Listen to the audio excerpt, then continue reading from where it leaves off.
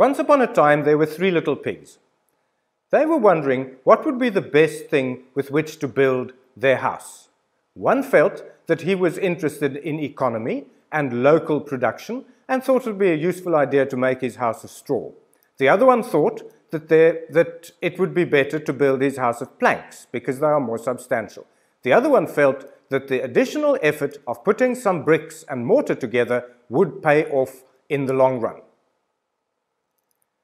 The 3 little pigs did their research because they had a practical problem in the form of a big bad wolf who threatened to huff, puff and blow their house down. My name is Johannes Cronje. I've been a professor of computers and education for the past hundreds of years, longer than I can think of counting. And in the process, I've supervised master's and doctoral students, and I stopped counting at about 60. But what I've discovered is that really, it's not such a fuss. There are easier ways and shortcuts and easier ways of doing things. And I thought I'd put some of those together and share that with you, because if we can take a nursery rhyme as a concept for a thesis, then that might be a rather good idea. So I'm going to talk to you today about how to write a research proposal. And we're going to use the standard research proposal format that begins with an introduction, a literature review, methodology, preliminary data, statement of limitations, conclusions, and that's about what we're going to do. But we never start with an introduction, because an introduction means this is where I am going with this research of mine or with this proposal of mine.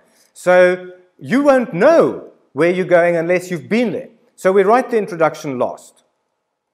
People often ask me, how do you start your research? What should you do your research about? What one has to remember about research is that it is just that. It is research. You do some research after you have searched, and you will be searching the literature. Now, before you start searching the literature and reading, you must do just that, search. And where do you start your search? Please don't tell anybody that I told you this, but you start your research with Wikipedia, because that's where the people who actually know what the thing works like actually do their work. But there's a little trick about Wikipedia. You don't read the front page of Wikipedia.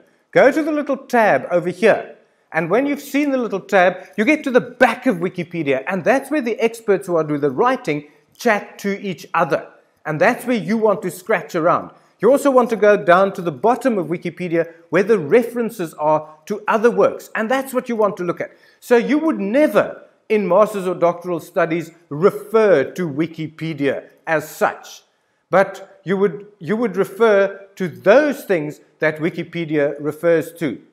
Remember, you didn't hear that from me.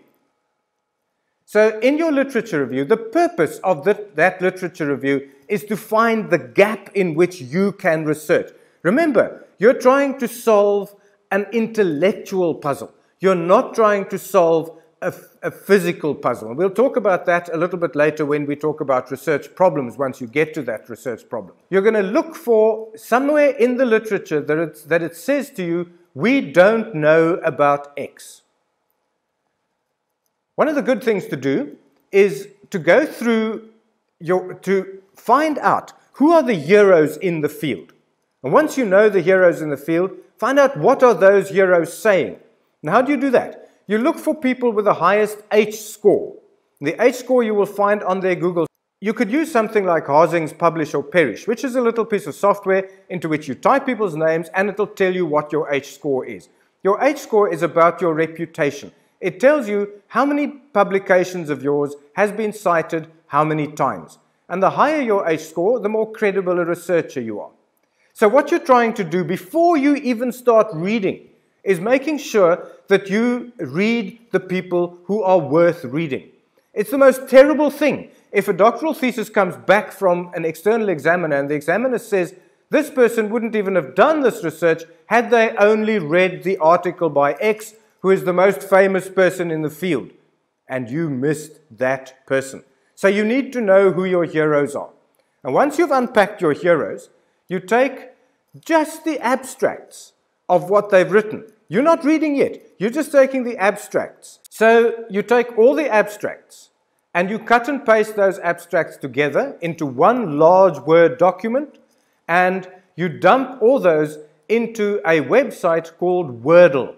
And Wordle will draw you a word cloud from which you will see what are the key words that emerge.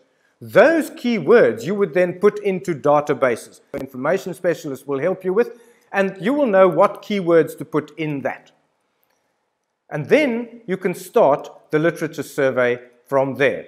The literature survey has 3 bits. There's the literature on the topic, the literature on the method, and the literature on the theoretical approach. The literature on the topic is a research project on its own, and you should actually be able to publish that. We usually call that a meta-analysis.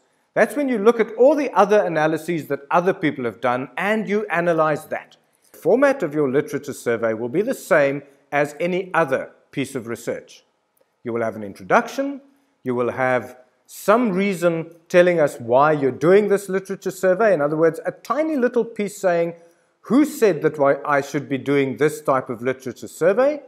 Then a statement of the methodology. How did you source your articles? How did you make sure that they are the right ones? How did you ensure their credibility? How did you ensure their reliability? How did you decide which articles you're going to include and which articles you are going to exclude? And then you'll give us an overview of the field. If I look at the field, these are the big aspects that people are considering. These are the things that matter. And then you go into the one that you're interested in. And then you say, there are people who say X, and there are people who say Y, but somehow there's no agreement about this, which leads us to question the following. And so every piece of the literature survey leads to your research question. And you can either work on a debate, so people say A and people say B, but we don't know Z, and therefore the question is, what is Z? Or you can work in a tradition, which says people have said this, and then they've innovated there, and then they've innovated there, and now we don't know what next, and so that's why I'm going to do my research. Those are the 2 ways in which one does it. The important thing about a literature survey, however, and that distinguishes it from an undergraduate literature survey. In an undergraduate literature survey, you must tell us what we know from the literature. In a postgraduate literature survey, you must tell us what we don't know from the literature. And how do we know that? It's because the authors who know everything tell us that that is what we don't know. The same goes for the second part of the literature survey, which is the literature on method. And in the literature on method, you will say, why are some methods being used? Why are other methods not being used? What are the advantages and disadvantages? And why, therefore, should you be doing the one that you are doing? Again, you're not going to tell us what the methods are and why they are there. You're going to assume that your external examiner is a professor in the field and already knows those methods and their advantages and disadvantages. We are interested in why they are advantages and disadvantages for you. And we'll talk more about that when we talk about the methodology. And the last bit that you do is the theoretical approach, where you say to yourself, so when I do this research, this is what I believe. Because you see, the purpose of theory is that theory predicts. So the theory will tell us already that straw is likely to be blown over. The theory tells us that bricks are likely to be robust. So the next item that we cover would be the research methodology. Now, I like to use the word research method rather than methodology because methodology is really the study of method. And if you're going to write a proposal, I'm not interested in the study of method. I'm interested in what is the method that you're going to use. Fixed design would be something like an experimental design. The 3 Little Pigs did exactly that, a controlled experiment. They built the house of straw, they invited the big bad wolf over, he huffed and puffed, he blew the little house down. Some people say he ate the little pig in the house, the other ones say the little pig actually managed to escape. And these are all parts of the ethics considerations, you know. And then they built, the house was built of planks, and there was huffing and puffing, and again, there was empirical evidence that planks are not a good way of building a house, and then there was the run all the way to the house built of bricks. So you can see this was a fixed experimental design. On the other hand, there can be flexible experimental designs where the three little pigs could have asked one another what problems they would envisage had they built the houses of those various topics. So that's what we mean by research design, whether you're going to follow a fixed or a flexible design. The research procedures are what you are actually going to do. I am going to collect some straw, I'm going to compile that straw, I'm going to pack that straw on top of each other, I'm going to invite a wolf, I'm going to ask him to blow, and I'm going to measure the amount of time it takes until that happens. Then we need to look at the data that we obtain. So the next thing we look at then is the research procedures. And this is where people sometimes get it wrong. Where you're, for instance, going to use a questionnaire. And people then start by writing saying, a questionnaire is a set of questions that can be... I know what a questionnaire is. Tell me first what you are going to do, then tell me why you're going to do it, and then tell me which author says that you should be doing that. Tell me, I'm going to use a questionnaire because I want to distribute it to a very large target population, because I need a lot of data so that I can make a high level of statistical precision.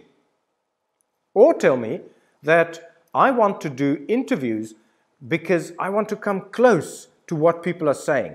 And they're not going to be structured interviews, they're going to be unstructured interviews so that the interviewee can follow the process. And then tell me who the person is who says that that will work. So generally, when we talk about data and the type of data that we get, people will tell us you get quantitative data, which is with numbers, and qualitative data, which is with stories.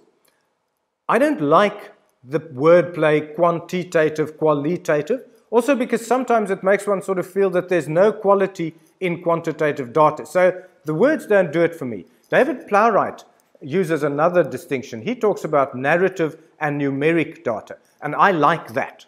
But since your external examiner may not know the difference, it might be a good idea to upfront to say, I'm going to use narrative or qualitative data, or say, I'm going to use numeric or quantitative data, and then carry on.